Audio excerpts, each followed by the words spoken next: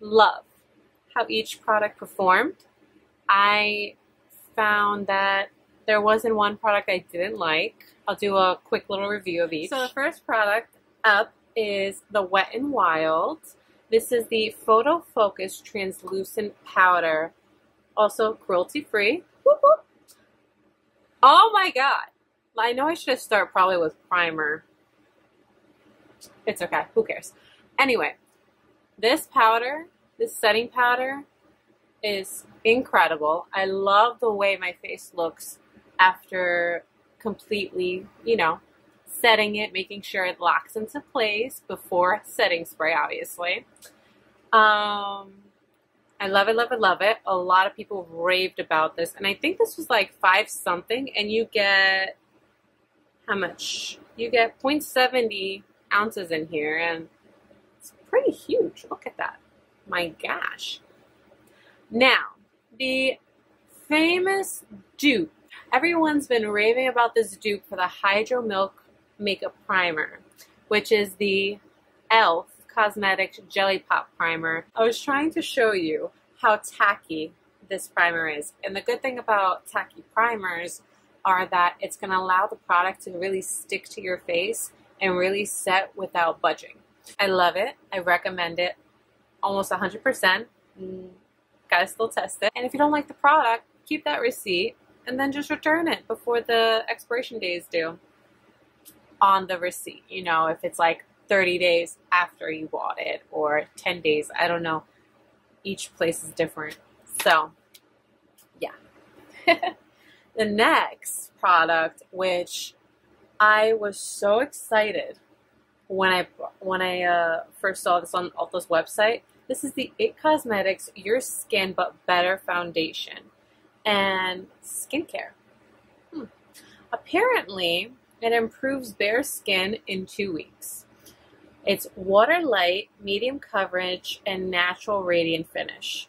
I agree with all 3 of those claims. I honestly love the way it looks. So fresh and light and dewy, but in the best way. And I didn't need a lot to cover up, at least from my personal preference.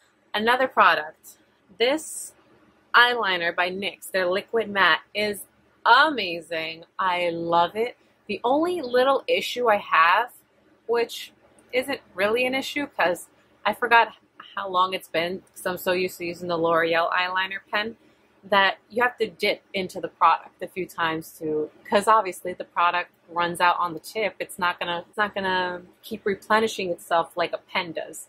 So I just had to keep that in mind. But I love it. I love how matte, and I was able to get that nice clean thin wing. Oh my god. I love it. Honestly.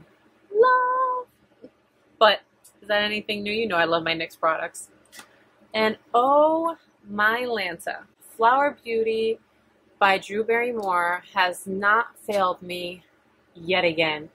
This is the first time I've ever tried the lipstick. I've tried the lip liner and the blush. Love it. Love them both. Like, oh my god. Incredible. But I don't know why I've never tried the lipstick. And this red, oh my god. This red is amazing! I want to buy like 10 of them. The formula is very nice, very smooth. I don't feel like it's patching anywhere or above bundling. You know when you get those like little balls of, I guess, clumps of product on your lips and you're like, oh my god, what the heck? Nothing with that. It was so easy to put on. The lipstick was there. It wasn't faint. One swipe and I was good. I was just, obviously, since I don't have the lip liner, I was trying to basically have that lip liner effect around the lips. So I was trying to go very carefully because you don't mess with red lipstick. You know, anyone who's dealt with red lipstick knows that you have to be super careful because to get the red off after you completed a face is the most horrific thing in the world. I remember this one time I was applying my red lipstick and I don't know what happened, but I ended up smudging it somehow and it got on my cheek. And I was just like, oh my God. And I didn't want to wear blush that day, but I made it work. I started blending it out and making it look like blush.